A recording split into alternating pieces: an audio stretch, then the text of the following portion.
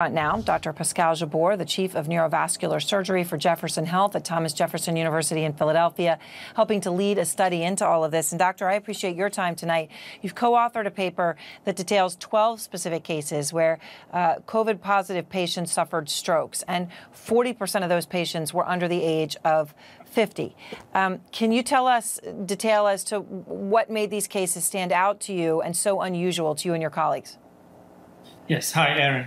So when the pandemic started, we noticed that there was a high incidence of COVID in patients presenting with a stroke. And we noticed also that there were a lot of young patients with no risk factors. So as you said, 40% of the patients were less than 50 years old. And overall, 50% of all the patients in the study did not have any risk factors for stroke.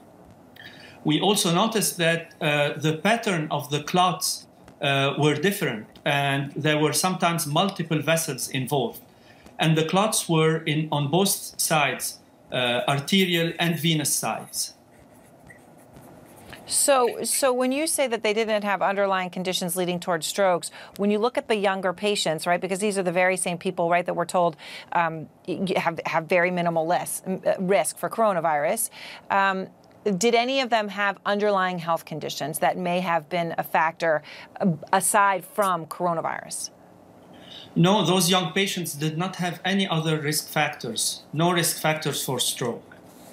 And 50% of the patients didn't know that they had the coronavirus.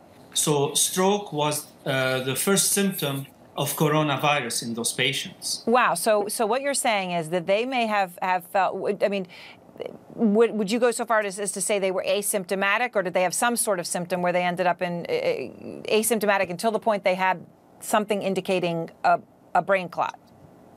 Exactly. The majority of them, they weren't symptomatic until they developed the stroke symptom.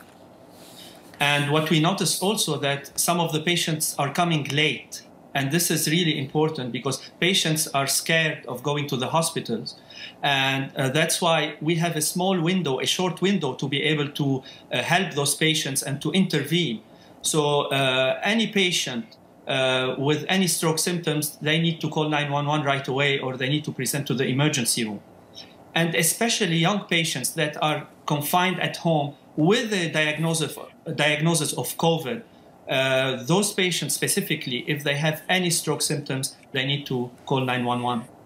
So you know, we hear this and we hear, okay, now you're saying that someone could appear to be asymptomatic and their first symptom would be a sign of a stroke and a stroke itself, and this can happen in young patients.